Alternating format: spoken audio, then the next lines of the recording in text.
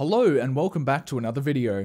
Today we're going to be taking a look at two untested vintage Apple laptops that I got off eBay. Whether they work, I don't actually know.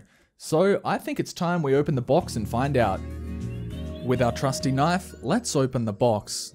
Strangely enough, the box arrived mostly open. Inside we have the first of the laptops wrapped in bubble wrap. This titanium Powerbook G4 definitely needs a good cleaning. Underneath that, we've got a clamshell iBook G3, also wrapped in bubble wrap. I'll be sure to pop all of that bubble wrap in my spare time.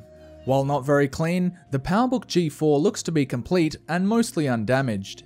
The iBook G3 also looks to be in decent condition. I found a charger lying around and sadly the Powerbook G4 would not turn on. This is actually quite a common problem and is quite easily fixed. So let's take it apart. First, I'm going to remove all the screws to take off the back panel. With the power adapter still attached, I gently lifted up the optical drive and unplugged and plugged back in the PRAM battery. The orange charge light finally came on. I tried powering up the laptop and it did so without any issue. After reassembling the Powerbook, I gave it a light cleaning.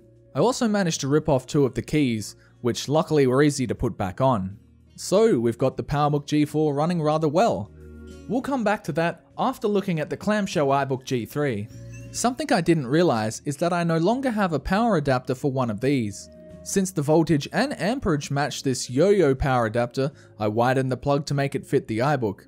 It was already missing part of the plug, so I assumed someone had already done this. With the plug fitting in securely, I got a green power light. Now, will it power on? The answer is actually surprisingly yes. It booted into macOS 9, however it was password locked, so I'm going to have to reinstall macOS. I also noticed it doesn't actually have a battery installed, however it probably wouldn't have worked anyway. Slotting the install disk into the tray, I began the installation. After a few minutes it loaded the installer. I tried doing a password reset, however that would have only have worked with a macOS 9 install disk. I formatted the original 10GB hard disk and began installing macOS X. After around half an hour, I came back to find it done. I entered the required details and completed the installation. It turns out that this only has the base 64MB of RAM. Still, overall, this iBook is in good condition. It's also crazy to think that macOS used to come with Internet Explorer pre-installed. Some cosmetic flaws I did notice is the fact that it's missing the stem of the Apple logo on the top, and it has some cracks around the logo below the screen. Finally, I'll give the iBook a little bit of a clean to get it looking as good as I can.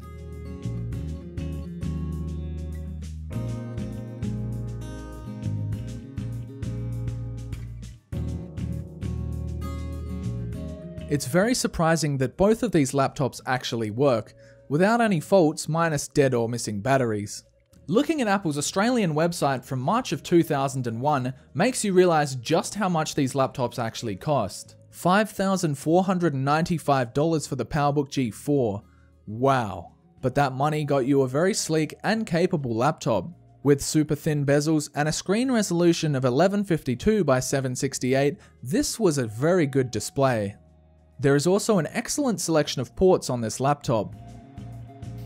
While this Powerbook has definitely seen a lot of use, and it does show in some areas, the hinge is still excellent, and that keyboard, honestly, is nothing short of fantastic to type on. Even back nearly 20 years ago, Apple knew how to make an excellent laptop keyboard.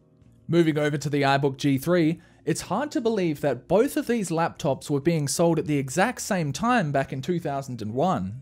Costing $2,000 less and exporting an aesthetically more chunky design, are there any other major compromises? At a resolution of only 800 by 600, this display with its massive bezels is nowhere near as good. You also got half the amount of RAM by default, and the iBook is nearly twice as thick as the Powerbook. But you did get a nifty carrying handle. It is odd, however, that the Apple logo is upside down when it's open. Hooking the Powerbook up to the internet was actually quite easy. Using the 10.4 Fox compatible browser made it somewhat usable. YouTube actually worked, just incredibly slowly.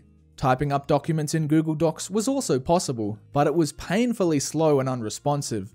Technology has definitely come a long way since 2001. With these two machines costing a combined amount of $8,690 back in 2001, a lot has changed. The Powerbook G4 Titanium still looks sleek and modern, whereas the iBook G3 is very much stuck in the 90s with its outlandish design. Sometimes the gamble with buying untested laptops from eBay actually pays off. These two laptops will definitely make a fine addition to my ever-growing collection. Thank you very much for watching. If you've liked what you've seen, definitely feel free to leave a like, and if you want to see more, definitely consider subscribing. I'll see you in next Saturday's video.